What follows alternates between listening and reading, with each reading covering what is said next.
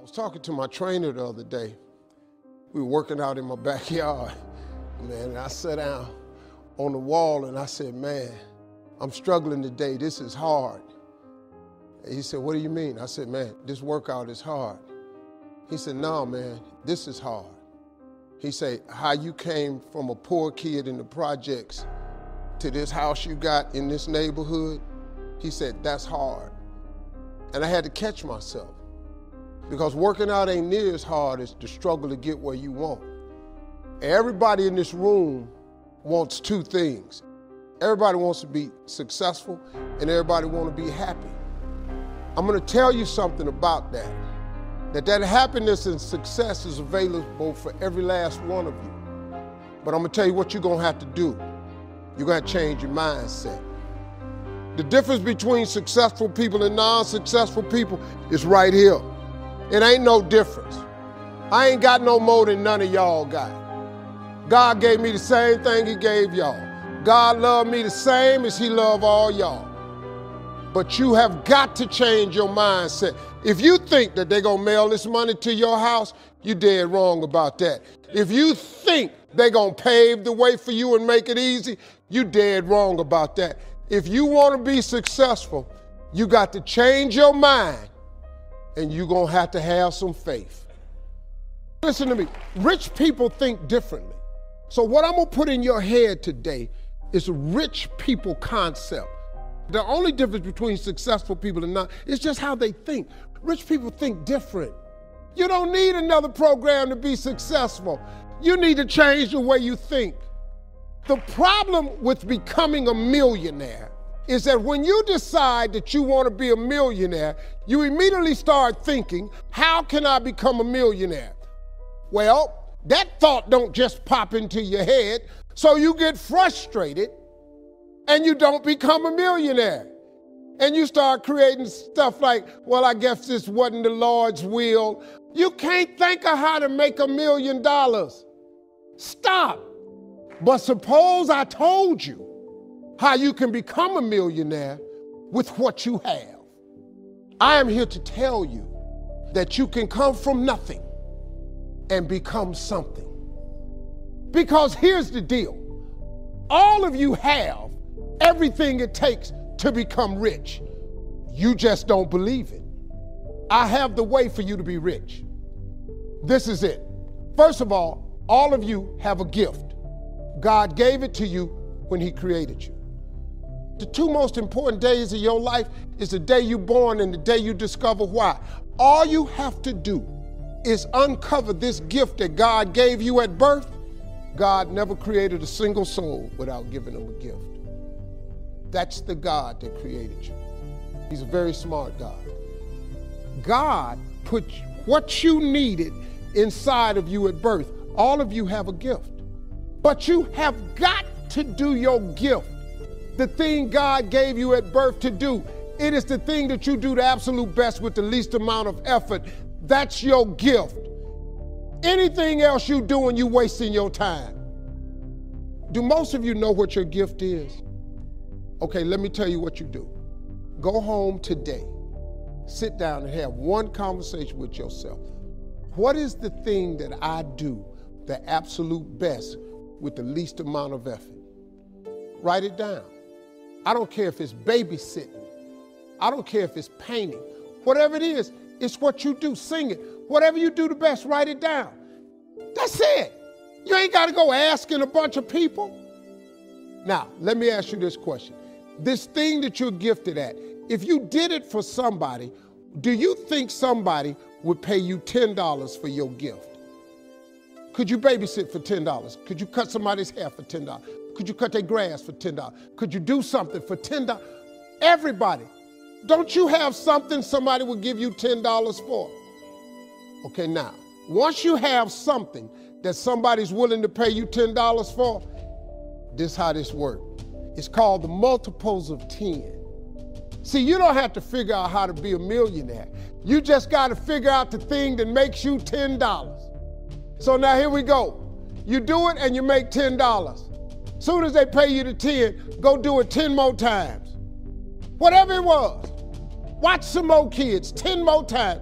Get another 10, you got $100. When you get $100, whatever you did to make that $100, do it 10 more times. You'd have made $1,000. Whatever you did to make the $1,000, don't get smart, stay stupid now. Do it 10 more times. Hold up. Now we finna grow a little bit, but guess what you gotta do to grow? You just gotta do some more. Whatever you made $10,000 doing, I need you to do it 10 more times. What you tripping for? If you do it 10 more times, you got $100,000. Now you might have to hire some people to make this happen. You gotta figure that part out. But all you gotta do is do what you did for $10. Once you make $100,000, if you just do it 10 more times.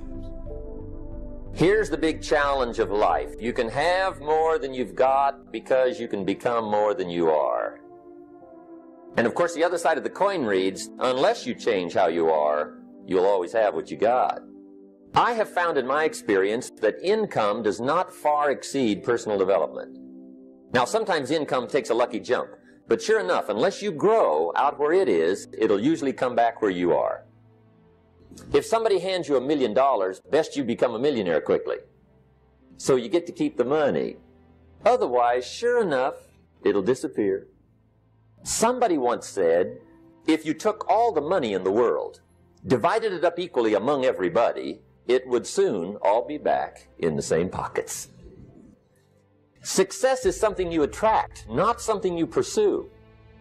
So instead of going after it, you work on yourself. Personal development. Because true happiness is not contained in what you get. Happiness is contained in what you become. A friend of mine, Bishop T.D. Jakes, said, if you got a problem man or money can solve, you ain't got no problem. So I want you to think about your goals and dreams, and here's what I want you to do right now. I want you to say to yourself, it's possible. Let me share something with you. The easiest thing that I do every year is to live my dream. The easiest thing I do every year is what I do on a day-to-day basis.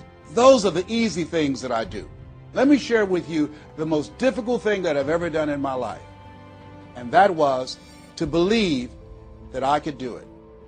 To believe that I, Les Brown, who was born in an abandoned building on a floor in a poor section of Miami, Florida, to believe that I, Les Brown, who was labeled educable mental retarded, put back from the 5th grade to the 4th grade, to believe that I had the ability to live the life that I'm now living. And I want you to think about your goals and dreams, and I want you to expand them. Why? Because it has been said that most people fail in life not because they aim too high and miss. No, most people fail in life because they're just like I was for 14 years. They aim too low and hit. The reason that I procrastinated for 14 years was because when I was in the 5th grade and Mrs. Mary Ford Williams said to Mrs. Crompton, he doesn't belong here. He is slow. And they put me back from the 5th grade to the 4th grade. That affected me. They say sticks and stones will break your bones, but words will never hurt you. Yes, they will. What is it as you look in your past that's affecting you right now? I saw a movie called Magnolia. Powerful line in that movie. We might be through with our past, but our past is not through with us. But you've got to take full responsibility. If everything works out for you, fine. If you have the money, fine. If you can get the help and support of friends and family members and your spouse, great. But if you don't, all of those things are minor things. The major key to your reaching your goals is you. Nobody's going to work on your dream harder than you. You've got to take responsibility to make it happen. If it happens when you come out the gate, fine. But if you fail, so what? Come back again and again and again and again. If it's something that you love, if it's your passion, until you do it. The people that make it in this life, they look around for the circumstances that they want, and if they can't find them, they create them. It's you. You've got to take personal responsibility to make it happen. Don't see yourself as a victim. And it's hard. It's hard. Changing your life is hard. It's hard to keep your spirit up. And people don't see the vision. The sacrifice that you have to make, I can tell you from my experience, it's worth it. Here's something I want you to keep in mind. Life is a fight for territory. And once you stop fighting for what you want, what you don't want will automatically take over.